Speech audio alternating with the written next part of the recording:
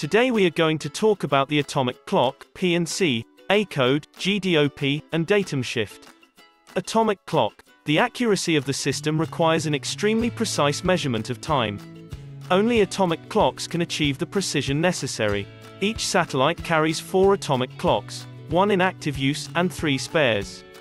The accuracy achieved by these clocks is generally better than 1 second per 100 million years.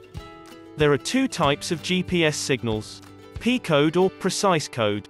This is only available to the military and some selected public officials. Very precise, not degraded. C code or civilian code. It is less precise. The signal can be degraded by scrambling the signal, especially in times of conflict. This is what the Garmin receivers, and all public GPS receivers, work with.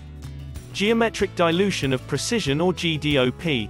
When the satellites are close together, the overlap between the estimated distances is larger than when the satellites are far away from each other.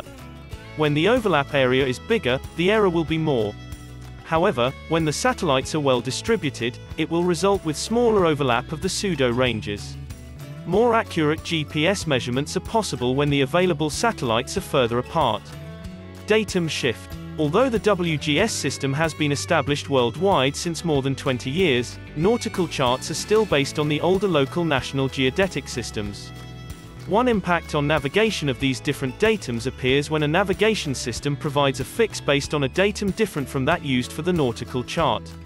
A typical example is a WGS84 based fix is obtained from a GPS receiver and a chart based on e.g. European datum. The resulting plotted position may be different from the actual location on that chart. The difference is known as a datum shift.